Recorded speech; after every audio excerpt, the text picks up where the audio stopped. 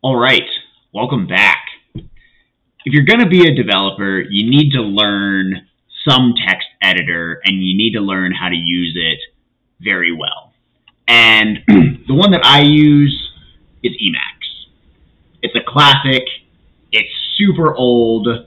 It's got a little bit of a learning curve, but I'm going to try and make that a little bit easier. So I've got an introduction to Emacs here that I've taken from the tutorial that you can go through that comes with Emacs, and I've chopped it down to make it a little less wordy. So some conventions: C and then a character means hold the control key and then the character. So for example, control V means scroll down a screen. And then MV, if I go back to the very beginning here, so M plus a character means usually the Alt key. If you don't have your Alt key set up to send an escape prefix, if you're using this on a terminal instead of in a graphical user interface, you can hit the escape key, release it, and then press the character. But Alt will almost certainly work unless you know what you're doing and you've changed your keyboard a little bit. So Control V a couple times scrolls down, Meta V goes back up. And then wherever your cursor is, you can center that on the screen with a Control L, and it'll center it as much as possible, right? So if you're at the very beginning of a document and you type Control L, it can't move it down the screen, but it'll do its best. So let me scroll down a couple screenfuls. If I type Control L here, it centers it. If you type Control L twice, it'll put it at the top of the screen. And if you type Control L 3 times in a row, it'll put it at the bottom of the screen. So that's basic moving commands for scrolling. I also have certain key bindings set up that allow me to scroll a line at a time in this current configuration, but we're not going to get into that right now. So the next set of commands that you're going to want to learn is CF moves forward a character, and you can see at the very beginning, this is actually just one tab character, so it moves me all the way to the beginning. CF moves forward a character, CB moves backwards a character, MF moves forward a word, MB moves backwards a word, CN moves down a line, CP moves up a line, CA goes to the beginning of a line, CE goes to the end of the line, and then MA will move backwards a sentence. What a sentence is depends on what mode you're in, but I'm not going to get into that. That's not as useful for when you're programming, actually, as something like meta M, which moves to the beginning of the white space, of non-white space characters on the line. So if you've got a lot of indentation and you want to go back to the beginning of the indentation, meta M is a good one. And then you can use meta and then shift comma or less than to go to the very beginning of a buffer. And then if you want to go back to the place you were most recently, you've got a couple options. You can type Control X, and then type Control G to undo that highlighting. Or if you go to the very beginning, you can type Control U and then Control Space to go back to where you were. And then you can also go to the very end of the buffer with meta shift period or meta greater than. And then you can go back to where you were with Control U space or Control X, Control X. And then CU is generally a prefix argument. What that does varies between different commands, but usually it's a repeat count. I don't use CU much. If I have to use CU for something, I'm going to find a different way to do it. And then you can also use your wheel mouse to scroll if you're on a graphical display. That usually will work. And then if Emacs stops responding, so if you ask it to do some task, especially if it's doing something with the network, because Emacs does have network functionality built in. There are packages that you can download from various package repositories for Emacs. sometimes that'll hang if your network connection is slow and you can't do anything. But if you type Control-G several times, it'll exit out of that, and it will allow you to continue doing whatever it was you were doing. And then if you type something to get into the mini buffer, so down here I've typed a command that gets me into this mini buffer, and then I might be in a different buffer entirely, but the mini buffer is still considered active. This part down here is the mini buffer. Just type escape 3 times, even if you're in a separate window, a separate area of Emacs, and that'll get you out of that mini buffer editing that was going on. So speaking of Windows, Windows are different in Emacs than they are in most other programs. It's a subdivision of the screen that you are working on. A frame is what many other programs call a window. So, as an example, if I type CX followed by 2, that'll split the frame into 2 windows, as you see here.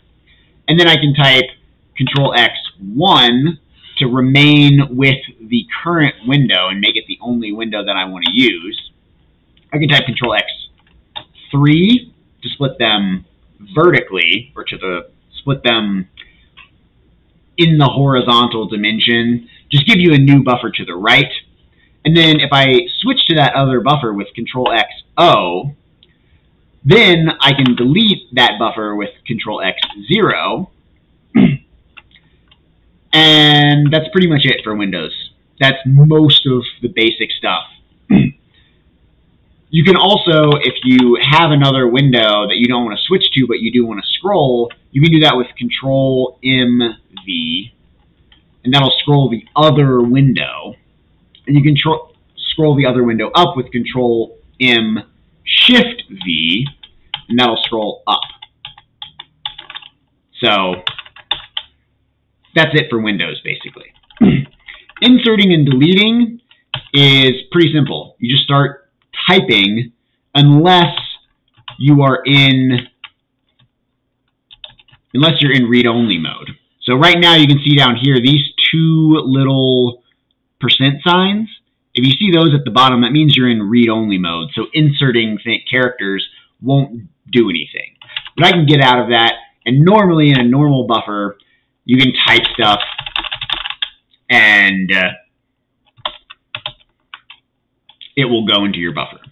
And if you pay attention down here, you'll see that when I'm out of read-only mode, if the buffer has not been modified if it hasn't been modified, you know, and hasn't been changed since the last time it was saved, this will just be 2 dashes. But as soon as I start typing, I get these stars. I can switch to read-only mode while the buffer is modified, and then I'll get this configuration, this %star. And then if I switch out of read-only mode and then undo what I've typed, it'll go back to saying that it hasn't been modified from its state on disk. And you can backspace like that, just using the normal backspace character. And then there's another thing that you can do, which is if I type a bunch of stuff and it starts going to the very end of the line, so this is actually just one very long line, and this backslash here at the very right means that the line has been continued on the screen to the next line. If I want to make that nice, I can just type meta q, and it will break that into a nice, put line breaks to make it look nice on your screen. So I'll just undo all of that real quick to get back to my unmodified buffer and then go back to read-only mode. Okay, so what next? Here's an example of all the things you can do to edit.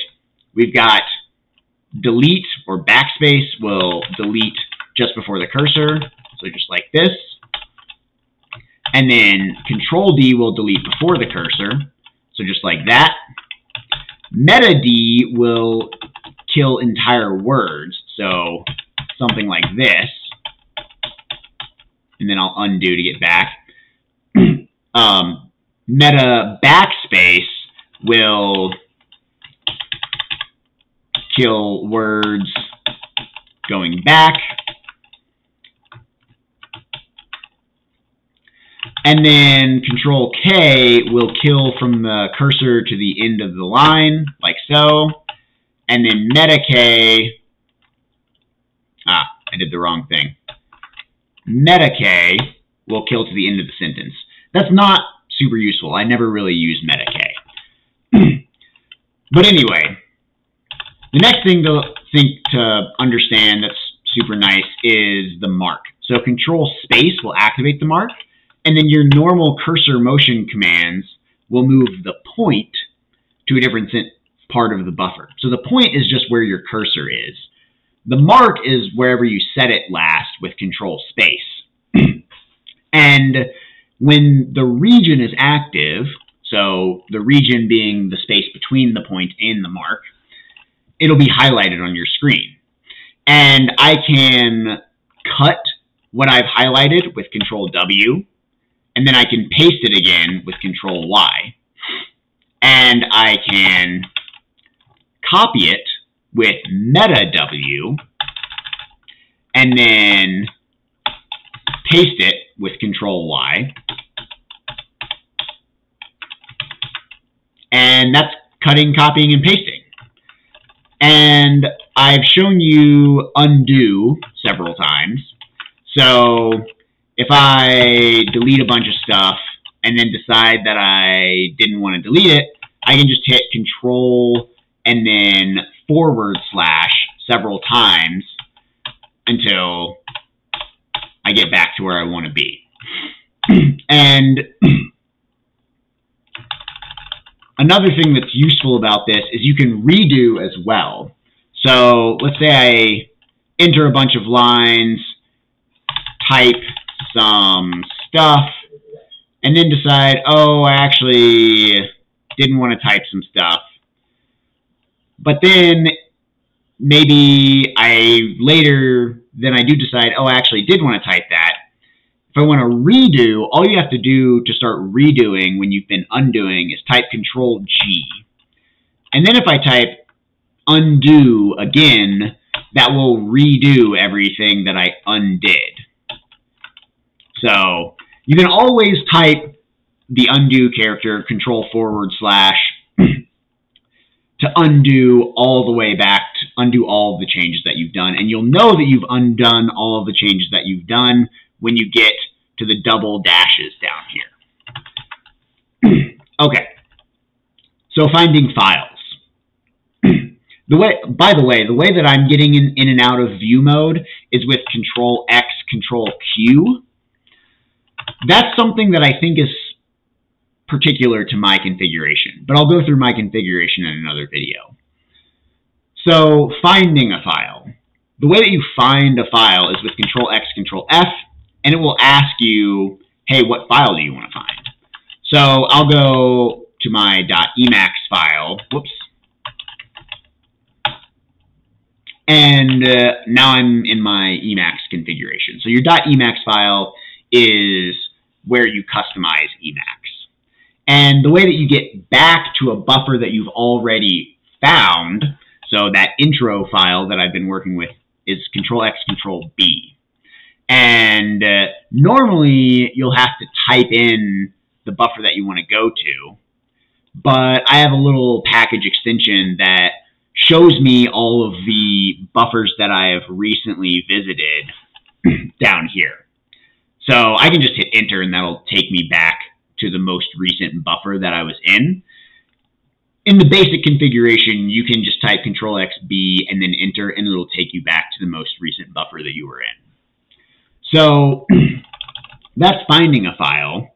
If I want to save a file, and the way that you create a file as well is just by typing the name of the file that you want to do. If you've got this extension that I have in here currently, sometimes it's useful to type Control X, Control F, and then Control F again, and it will take you to the regular find file. So I'll just create a new file, and if I type some stuff, I can hit Control-X, Control-S to save that file, and then I can hit Control-X, Control-B to go back to the file that the buffer that I was in.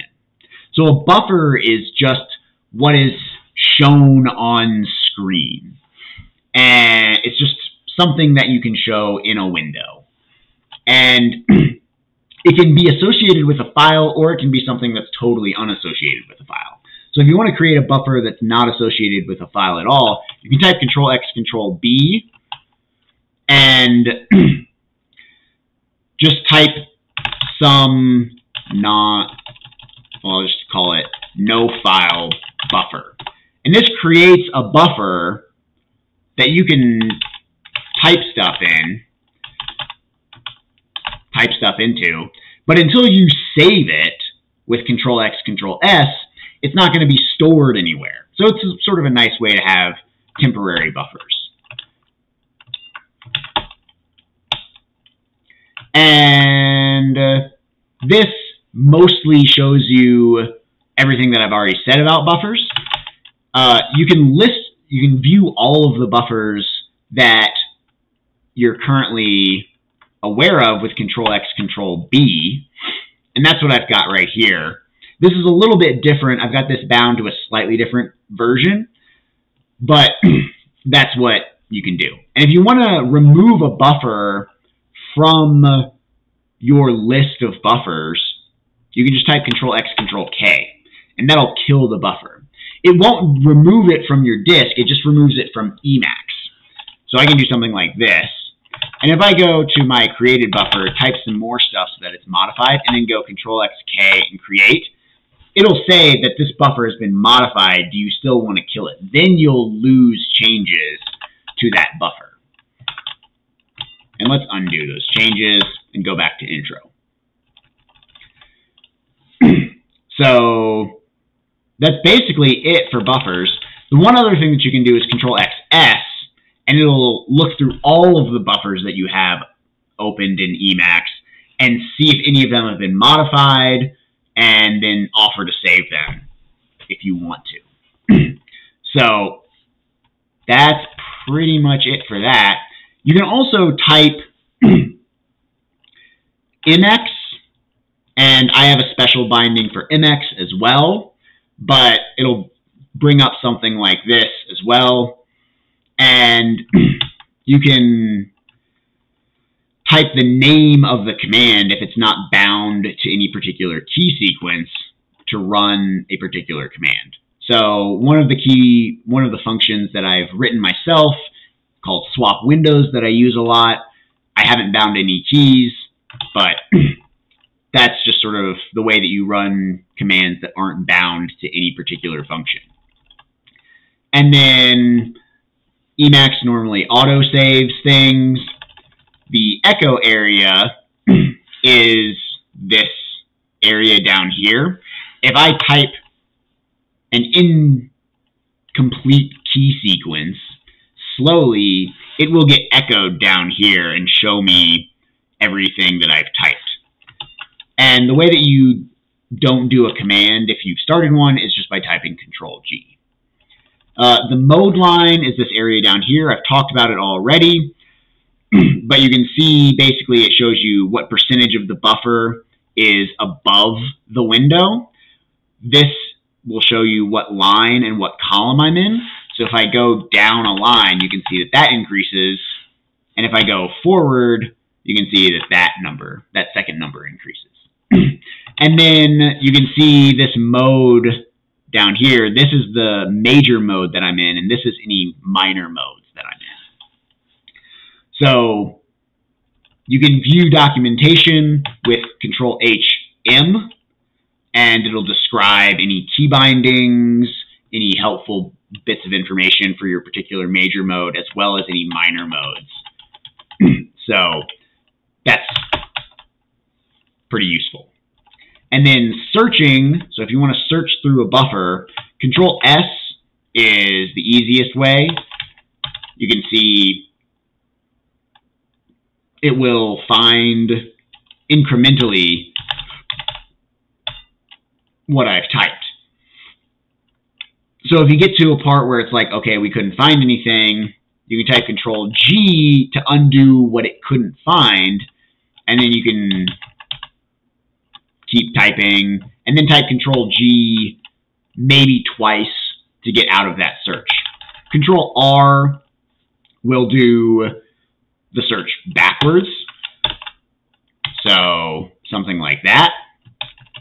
You can see when I have only typed in, it finds in, but as soon as I type that C, it only finds the C. And then type Control R again to go to the next most previous match.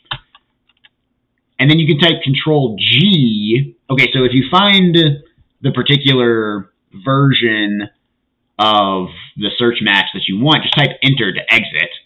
And then you can see at the bottom it says Mark saved where search started. If I want to go back to where I started the search, I can just type Control X, and then type Control G to get rid of that highlighting. Also, Control U space. So you can also go through your previous search history. So if I type Control S and then do a meta P, I can see this ink has found, and it couldn't find it anywhere in front of where my cursor was, but if I type Control S again, it'll wrap the search. And you can see we'll get back to where we were. And then if you just type Control S, it'll just redo your most recent search. Oops. There we go. And then meta R within a Control S will switch to a regular expression search. If you know what regular expressions are, great. If you don't worry about it for now. And then CW will let you add the next word or character to the search.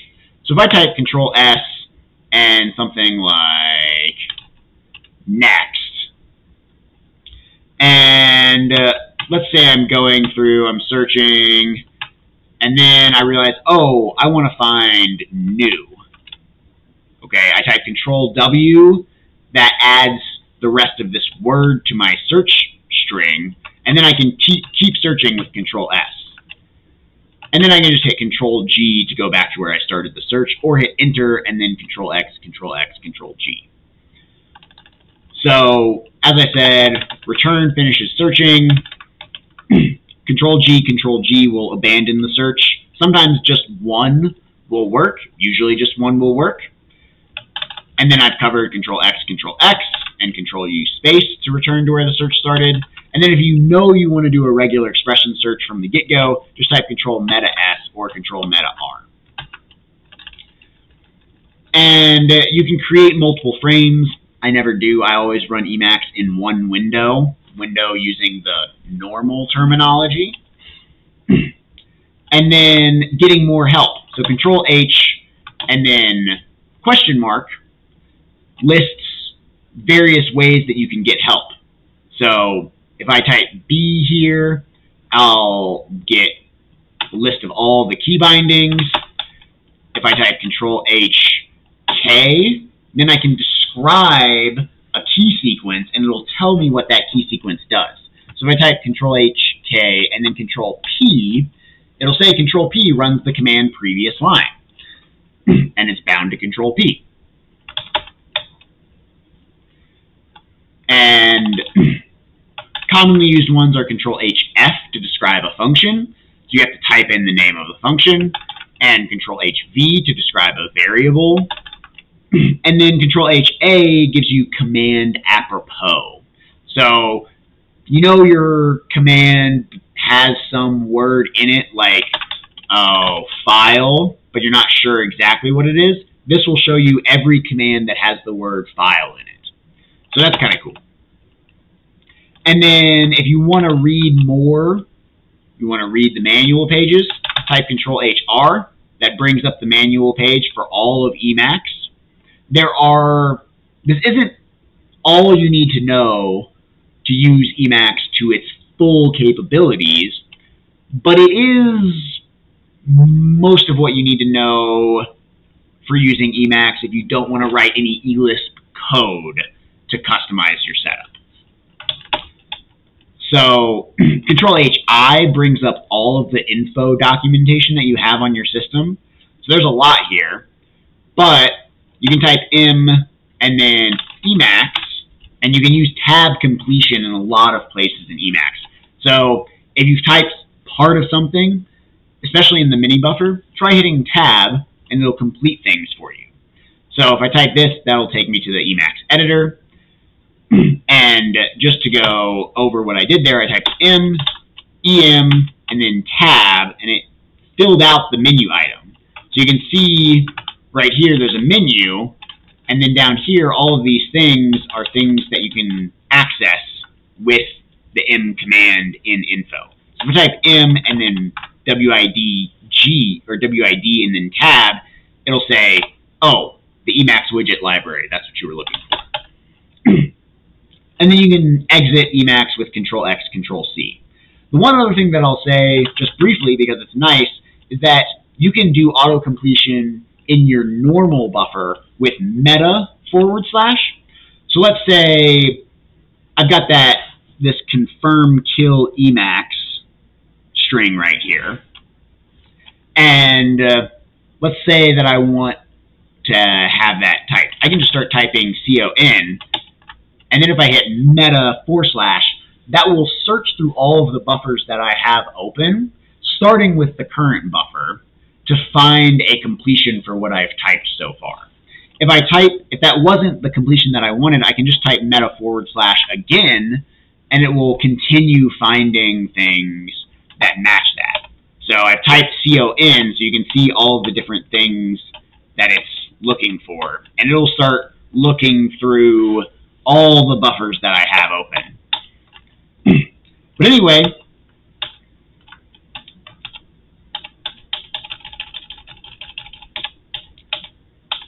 that's it. That's it for this one. Hopefully that gets you up and running with Emacs. Practice this. Learn how to use these key bindings. And before you know it, they'll be automatic. And they'll really save you a lot of time. And next video, I'll go through my personal Emacs configuration, and that'll give you an idea of some of the customizations you can make, both to make your Emacs look a little bit better and to make your setup a little bit more efficient. But that's it for this one. If you like this video, hit like. If you didn't like it, hit subscribe. Sorry, if you didn't like it, hit dislike. In either case, let me know in the comments down below why you liked it or didn't like it, as well as if you've got any questions, criticisms, or concerns. And as always, if you want to get notified when I make new videos, hit subscribe. Thanks.